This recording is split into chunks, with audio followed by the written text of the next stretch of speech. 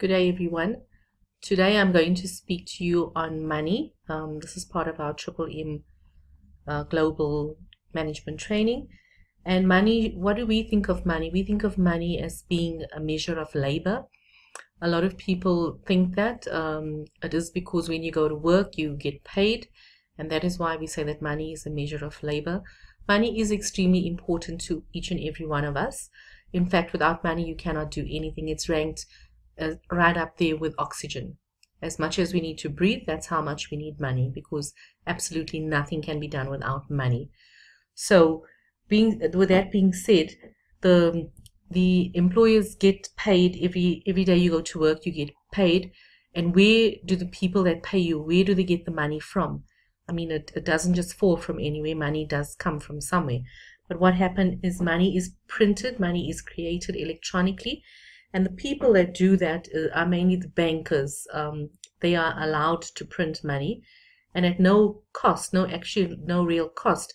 So this money is used to give them luxurious lifestyle. They can do whatever they want because they have money, and it's because only the elite who have the money, and they have unlimited rights that belong to the Treasury and the Central Reserve Bank, and some commercial banks as well. The banks use this money to lend others. I mean, they take people's money and they give it to others at a high interest rate. This money in turn is used to create a profit for them. On the other hand, the people that go to work, no matter how hard they work, how much of labor they put in, there's just a limited number of hours in a day. So obviously the amount of money you make is also limited. There's not much that anyone can do. This is a fact, that people can print money and they can make so much more money while others have to go and work to get it. Money is not a measure of labor. It is more a bondage. It creates slavery in this world. As much as we would like to believe that slavery has been abolished, that really is not the case, because people work for money. They sell their souls, they sell their physical labor for money. And therefore we call it a form of bondage. And our freedom is only an illusion.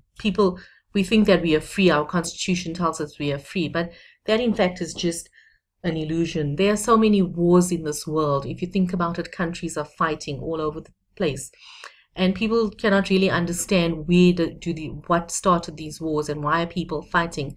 At the end of the day, it's because of money. People want wealth. People are seeking wealth. Politicians want us to believe that if you vote a good government, vote for a good president or someone good into parliament, that your living conditions will improve. But that is definitely not the case, because we've seen it in all the countries where you vote for the party that you want to come into power, and your life doesn't change. We've seen it here in South Africa, that for the past over 20 years that we voted in a new government, that things in fact have deteriorated. Nothing has gotten better in all this time that we've seen new governments. So at the same time, we would like to say that money it's driving people to become frustrated, because they can see that other countries are getting enriched, and this financial system is just it doesn't make anybody's lives better. The government is not going to change anything.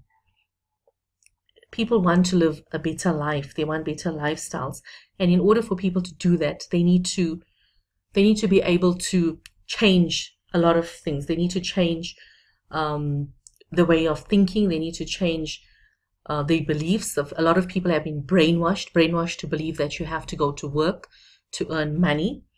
And what we need to know is that money is definitely not, it's not a measure of labor.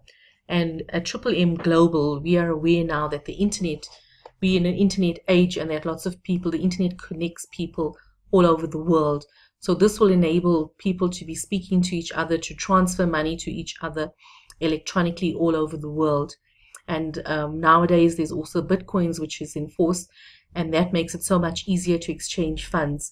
So Triple M Global wants to change the economic conditions of the world, to improve it, to make it a better place.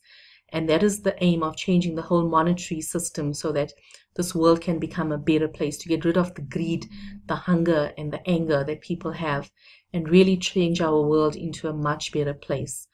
That is my understanding of money, and I do hope that it will enlighten each and every one of you. Thank you very much.